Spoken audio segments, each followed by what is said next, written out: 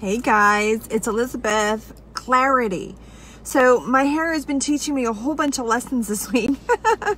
And today's lesson is clarity. You know, the first time I got my hair done and it didn't come out right, you know, maybe I wasn't clear exactly about what I wanted. Right. Make sure that what you're asking for, you're very clear on, okay? So if you're wanting just to feel better about yourself, really write that out and tell the universe what that looks like, what that feels like to you, and how you want it to show up. If you're looking for money, be really clear about that. How much money are you looking for?